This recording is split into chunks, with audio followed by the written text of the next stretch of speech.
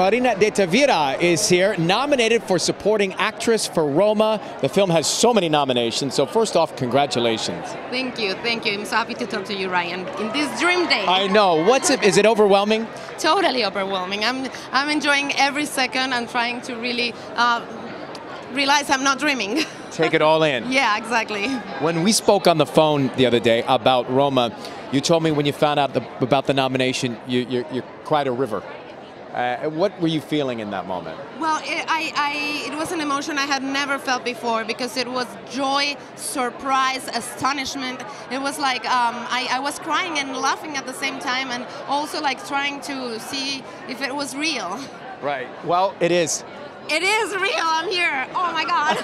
And I understand there was a script, but you worked a lot off of the director's imagination, and there wasn't a page every time you did a scene. Yes. Tell me about that concept. He had the script perfectly written, but he will deliver this to us in chronological order, day by day, the very same day we were shooting that specific scene. So it was really about immersing in a real life experience.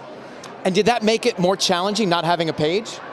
I think it really helped, actually. Yeah. It was a blessing for acting. At the beginning, it may sound like something really challenging and difficult, but really, at the end, I think what he did was just like set up everything so acting could be at its purest. And Alfonso recreated Mexico City on this set. How authentic was it? It was, that was a great help because you actually felt you were there. The work that Eugenio Caballero, a production designer, did, who is nominated tonight for his incredible work, it felt like we really went back in time. We actually shot this film in the actual places where the scenes happened in real life. Because also, this is a film that comes out of Alfonso's memories. Sure. So it's a real story. Every character has the real one in real life, so everybody worked with their memories, and I think it was like really having that city we lost a long time ago there for us. Well, the magic came together. And before you walk in, you look stunning. Which designer did you work with tonight? Jay Mandel.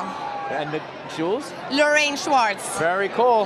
Well, congratulations. Good luck tonight. Great to see you.